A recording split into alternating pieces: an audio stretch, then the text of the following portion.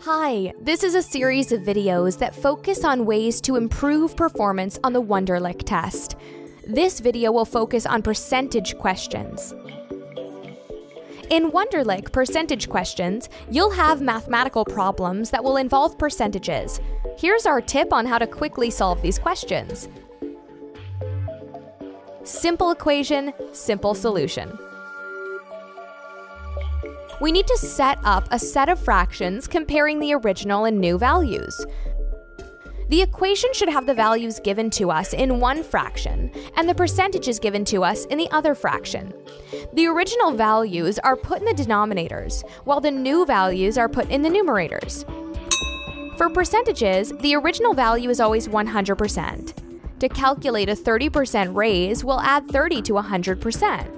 So the number in the numerator should be 130, not 30. To calculate a 30% discount, we'll subtract 30 from 100, so the number in the numerator should be 70.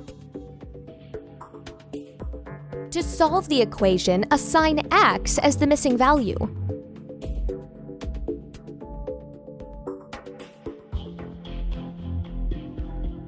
For example, in this question, the original price is equal to 100%. The new price is 10% more than that, so it's 110% of the original price. We need to put the x where the original price is and solve for it. To continue solving this equation, follow the animation.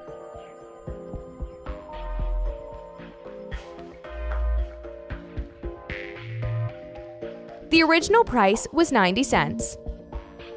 This basic equation can be used for different phrasings of the question. In this case, we have the original price and the new price.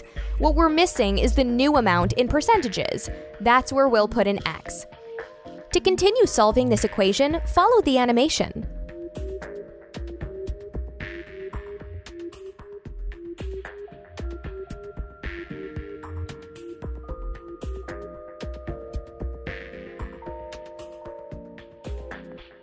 The price went up by 10%.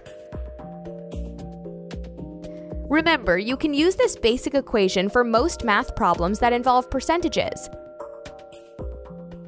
Join us for additional preparation videos. You can find more questions and explanations in our comprehensive practice packs. Good luck!